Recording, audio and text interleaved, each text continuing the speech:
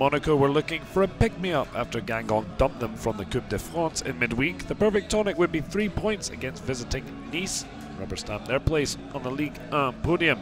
The lifelong fan Alexis Bassetti watched from the stands with the travelling support as injury robbed Nice of his services as Claude Puel looked to end a run of 4 games without a win and won at the Stade Louis II since 2008. Claudio Ranieri's minimum requirements in the summer's promotion was Champions League football. Dimitar BERBATOV arrived in January from Fulham to help try and secure that. 5 minutes in, the Bulgarian made a lasting impact. Mountinho's strike cleared, but it came back to the Portuguese international. Terrific ball over the top. And a nonchalant effort from the Bulgarian, finding the far corner. 1-0 for the Principality. Onside, BERBATOV. A wry smile after scoring. Not sure if it was a cross or a shot. But the end result, Monaco lead by 1-0. A whirlwind opening 15 minutes could have been doubled. Mountinho again showed terrific ball. Valère, GERMAIN breaking the offside trap. The post denied him. Terrific improvisation to find BERBATOV. He was denied by the defender on the line. GERMAIN denied by the post.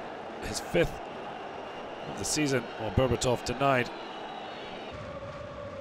Falcao watched on from the stands and he would have been worried as his teammates.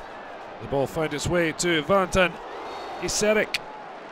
He scored the winner in their last away day victory at Marseille, but Danijel SUBASIC denied him there. Well, a warning for the Principality at the half-time whistle.